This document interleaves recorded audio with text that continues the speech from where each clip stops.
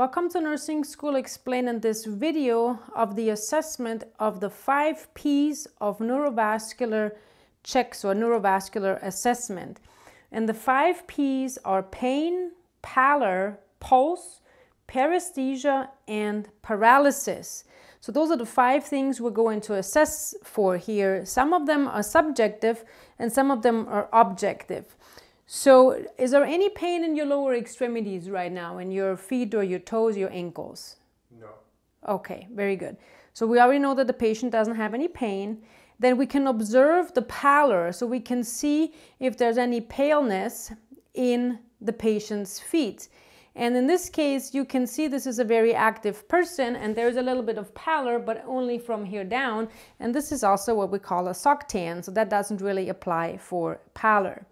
But we want to observe the color of the patient's toes, and we can also check for circulation here by pressing down on the patient's toes and checking for cap refill. So as I press down, the pinkish coloration of the toe turns kind of white, and as I let go, it refills really quickly. So that is the capillary refill, and we want to check that in all of the 10 toes on both sides and see what we can find. I always like to check on the actual fleshy part of the toe rather than the toenail, because sometimes the toenail is not there, sometimes it could be covered in nail polish, and that would be very difficult to assess. So now we've assessed for pallor and pain, then we're going to assess for pulse, so pedal pulse, and check out my other video on how to find the anatomical landmarks. And I'm going to compare left to right. If this was an injured extremity, I definitely want to pay more attention to the injured side, but I compare them for equal pulses and strength and rate and amplitude. And then paresthesia basically means numbness or tingling. Do you have any numbness or tingling in your feet right now? No.